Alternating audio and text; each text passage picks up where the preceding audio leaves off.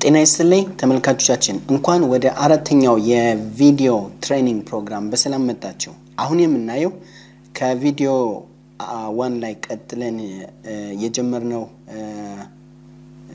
ፕሮግራም ነበረ ፍሮንት ኤንድ ዌብ ዲቨሎፕመንት ብለን ሪቪዥን ኦፍ ክላይንት ሳይድ ስክሪፕትስ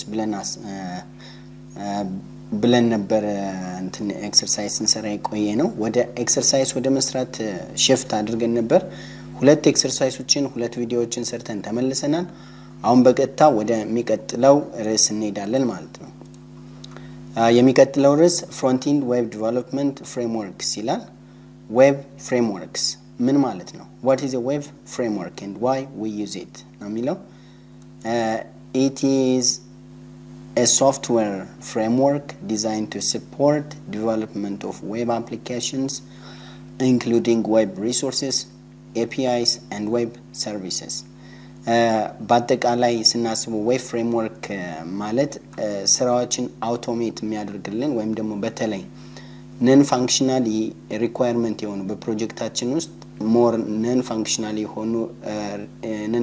ሪኳየርመንት የሆኑ ተደጋጋሚ የሆኑ ታስኮችን ጀነራል የሆኑ ብዙ ኮመን ኦቨርሄድ ምንላቸውን ታስኮች አውቶሜት ማድረግ የሚያስችለን ፋንክሽናሊቲ ያለው ቱል ማለት ነው ዌብ ፍሬምወርክ ስንል።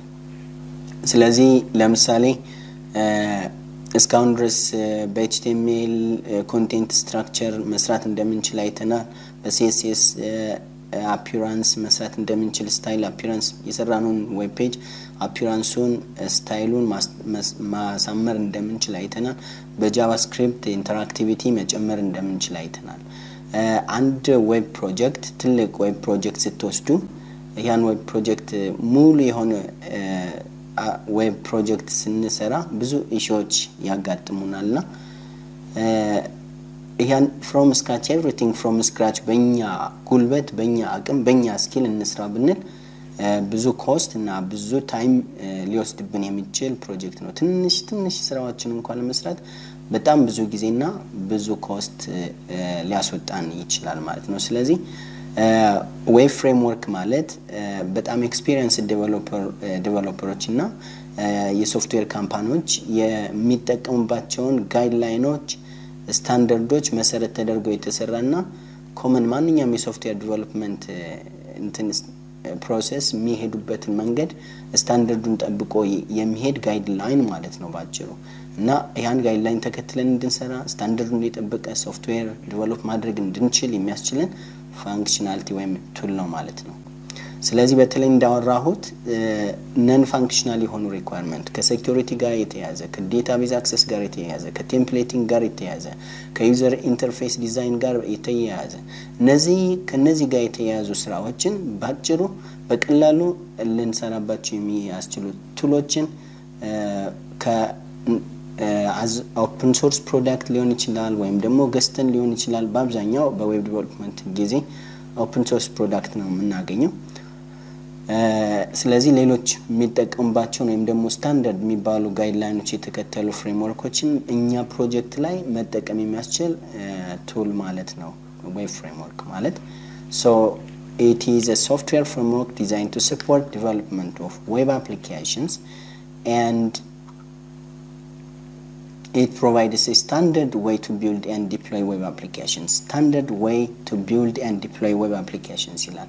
እናንተ አፕሊኬሽን ስታንዳርዱን የጠበቀ ዓለም አቀፍ ስታንዳርዱን የጠበቀ ኳሊቲውን የጠበቀ ኮስት ኢፌክቲቭ የሆነ በሚፈልገው ታይም ስኬጁል የሚያልቅ ፕሮጀክት እንዲሆን እነዚህን ፍሬምወርኮችን እንጠቀማለን ማለት ነው። ስለዚህ ጥራቱን የጠበቀ ዓለም አቀፍ ጥራቱን የጠበቀ ሶፍትዌር ዲቨሎፕ ስናደርግ ይሄንን ታሳቢ እናደርጋለን። በሁሉም ስቴጆች ከዩዘር ኢንተርፌስ ጀምሮ ከቢዝነስ ሎጂክ ጀምሮ ከዴታቤዝ ማኔጅመንት ጀምሮ ማኔጅ የሚያደርጉልንን ፍሬምወርኮች መርጠን መሄድ መቻል አለብን ማለት ነው። It is aim is to automate the overhead associated with common activities performed in web development and promotes code reuse ይላል። Web frameworks usually they are aimed to promote code reuse.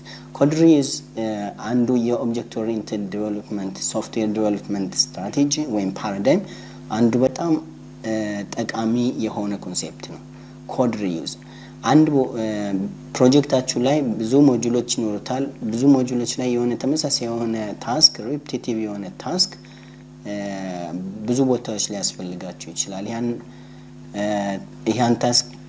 ያን ታስክ ይደጋገማችሁ ወይም ደግሞ ተመሳሳይ የሆኑ ላይንስ ኦፍ ኮድ ብዙ ቦታ ላይ ያስፈልጋችሁ ይችላል እና ያን ይደጋገማችሁ በየቦታው መጻፍ አይጠበቅባችሁም ስትራክቸሩን ኤቭሪቲንግ አንድ ቦታ ከሰራችሁ በኋላ ያን ኮድ ሪዩዝ ማድረግ በሌላ ሲምፕል በሆነ ሜካኒዝም one line of code call በማድረግ ሪዩዝ በማድረግ መጠቀም ስትራክቸሩን አንድ ቦታ ተሰሩታላችሁ ጋይድላይኑን አንድ ቦታ ተሰሩታላችሁ ከዛ በኋላ ሪዩዝ ያደረጋችሁ መጠቀም ነው እንደገና መጻፍ ሪፒቲቲቭሊ እንደገና መጻፍ አይጠበቅባችሁም ይሄ ኮድ ሪዩዝ ሪዩዛቢሊቲ ይባላል ያንዱ ኦብጀክት ኦሪየንትድ paradigm software paradigm አንዱ መገለጫ ነው ዌብ ፍሬምወርኮች ደግሞ ይሄን በአብዛኛው ይሄን መሰረት ተደርገው የተሰሩ ናቸው ማለት ነው examples of አሁን ዌብ ፍሬምወርክ ነው ካልን ብዙ ዌብ ፍሬምወርኮችን በተለያየ ሶፍትዌር ዴቨሎፕመንት የዌብ አፕሊኬሽን ዴቨሎፕመንት ስቴጅ እንጠቀማለን for example front end development ላይ back end development ላይ database management ላይ templating ላይ ልንጠቀም እንችላለን ስለዚህ ለፍሮንት ኤንድ የተሰሩ ፍሬምወርኮች አሉ ለባክ ኤንድ የተሰሩ ፍሬምወርኮች አሉ for database management የተሰሩ ፍሬምወርኮች አሉ for security የተሰሩ for performance የተሰሩ ፍሬምወርኮች አሉ እነዚያን መጠቀም ማለት ነው so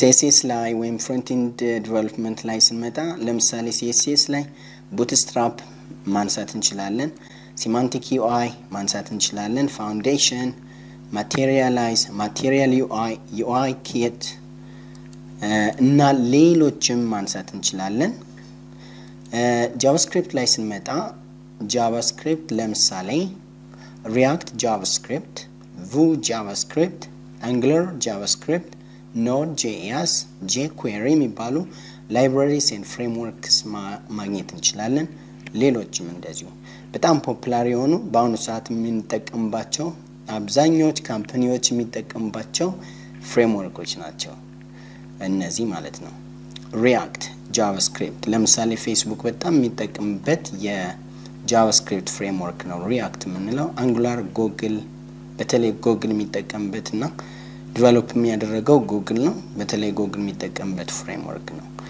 ሌላው በጣም ፖፑላር Vue.js መውሰድ እንችላለን Node.js መውሰድ እንችላለን jQuery መውሰድ እንችላለን React.js Vue.js Angular.js Node.js and jQuery እነዚህን ያጠቃልላል JavaScript ላይ ስንመጣ ስለዚህ እኛ በዚህ ኮርስ ከCSS ላይ አንድ ፍሬምወርክ እንወስዳለን ከJavaScript ላይ አንድ ፍሬምወርክ እንወስዳለን እንደገና ከሰርቨር ሳይድ ዴቨሎፕመንት ላይ ሌላ አንድ ፍሬምወርክ እንወስዳለን እሱን አላየነው በጊዜው እናየዋለን ማለት ነው ኦኬ እዚህ ስላይድ ላይ ያለው ፕሮግራሚንግ ይመስላል በሁለተኛው ስላይድ ላይ ከነዚህ ከምን መርጣቸው የCSS ፍሬምወርክ አንዱን እናያለን ማለት ነው በሚቀጥለው ቪዲዮ bootstrap basics of bootstrap framework እና ያለን ማለት ነው ከCSS bootstrap እንመጣለን ስለዚህ ለሚቀጥሉት የተወሰኑ ቪዲዮዎች የbootstrap ቱቶሪያል ይቀጥላል ማለት ነው እና መሰግናለን የሚቀጥለው ቪዲዮ እንሂድ